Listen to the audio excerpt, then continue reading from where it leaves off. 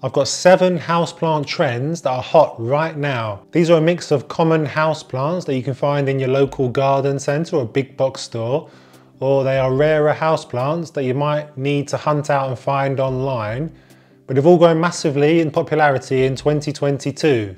The first plant on my list is the pineapple plant. So I recently saw this plant being sold as a houseplant in my recent shopping trip at Homebase, and I did almost buy it. I thought it looked really interesting as a small plant that I could just pop in my home, and it will probably make a bit of an interesting topic of conversation for when friends come round. Pretty unusual to have a mini tropical tree with fruit on it as a house plant in your home. So I think this plant is popular right now because people are looking for plants that offer a bit more than just looking pretty in their living rooms. I think they like the idea that a plant looks nice and will also theoretically produce fruit, so they're getting a little bit more bang for their buck. So I've done a little bit of research on Google Trends, and this plant has had a 250% recent increase in searches.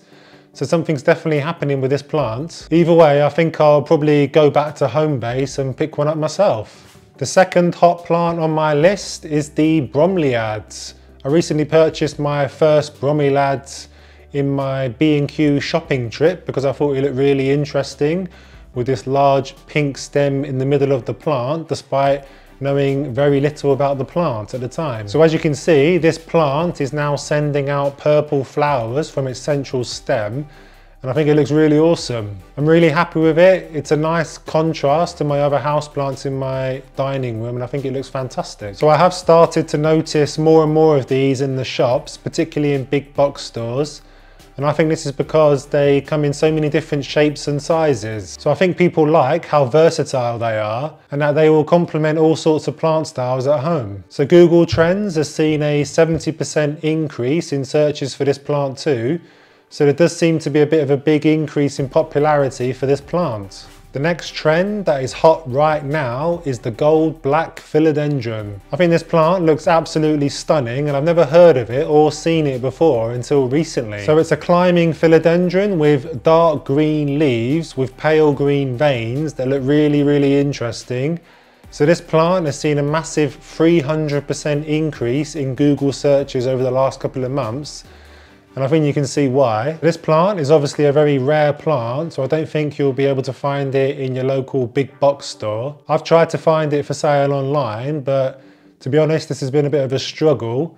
This is clearly a highly sought after plant, so I think they are pretty expensive too. If you do have this plant in your collection, then do let me know in the comments. The next hot plant on my list is a more common house plant that I also have in my house, and it's the Monstera adansonii. This plant has seen an 80% increase in Google searches recently, so this plant is clearly coming back in popularity in a big way. Obviously this plant is fairly common. You might not see it that often in big box stores, but you should be able to find it in your local garden centre. I bought this one at Ferndale Garden Centre, my local garden centre. I've got a shopping trip video there, so check out that video guys after this. I've since propagated it and created another plant, so it is really easy to propagate as well. I think this plant is hot right now because it's basically a mini version of the ever popular Monstera deliciosa. I think people like that it's perhaps a more manageable compact size, and it can be placed in smaller spaces than your Monstera. So I've got mine on my dining room mantle, which is quite a small space, and it's living very happily there. I do really love this plant with the fenestration in the leaves. The fenestration in the leaves seem a bit more reliable than with a Monstera deliciosa.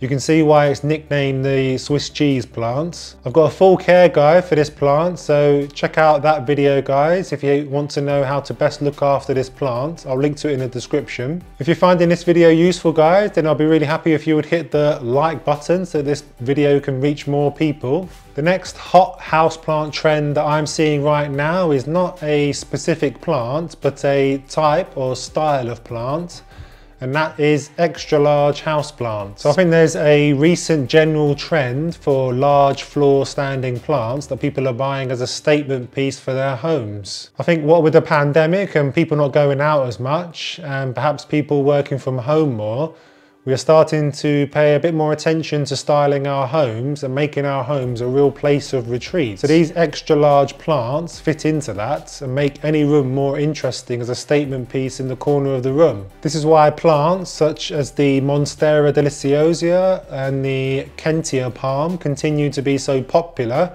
and will continue to be sold in many big box stores. So I myself have a large Monstera deliciosa in my bedroom, and it does make the room more interesting and inviting. Without that plant, I think the room would feel emptier and somehow colder.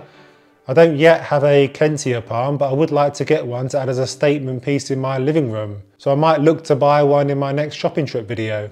The 6th plant on my list is a relatively rare one, and that is the Alocasia silver dragon. Alocasias seem to have massively grown in popularity in the last few years, with more and more being found in stores such as IKEA, but sadly I don't think you'll find this one in IKEA. So I purchased an Alocasia elephant ear from my local IKEA last year that is sitting happily in my living room, which I'm a big fan of. You can see why the silver dragon is so hot right now, because it's a real stunner. It's a real statement plant with its large silver green leaves with these dark green veins that extend from the soil.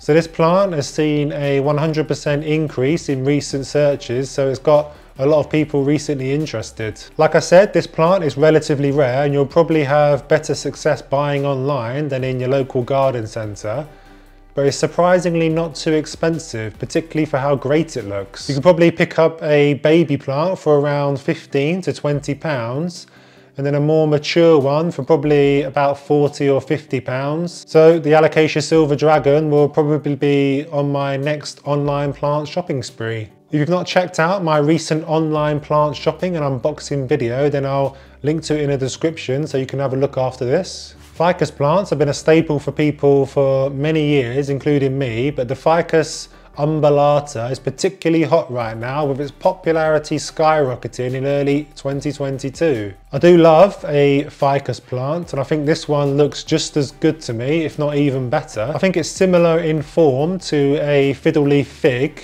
but has these really interesting, distinctive heart-shaped leaves. It's these leaves, I think, that are making this plant so popular at the moment, because people always seem to love a plant with heart-shaped leaves, such as the string of hearts. So this plant is rarer than your fiddle leaf fig or your Ficus elastica, but you should still be able to find it from a good seller online. I think they're going for about £50 at the moment for a medium-sized plant, so well worth an investment. I do think this plant will eventually replace the fiddle leaf fig in popularity, and they will become more and more common because of those heart-shaped leaves. So look out for more of these in your local garden centres in the coming months. If you love shopping for houseplants as much as I do, then do check out my recent plant shopping trip at Dobby's Garden Centre here. This garden centre had tons of super rare plants that I'd never seen before, so it was a great trip. I'll see you there, and thank you very much for watching.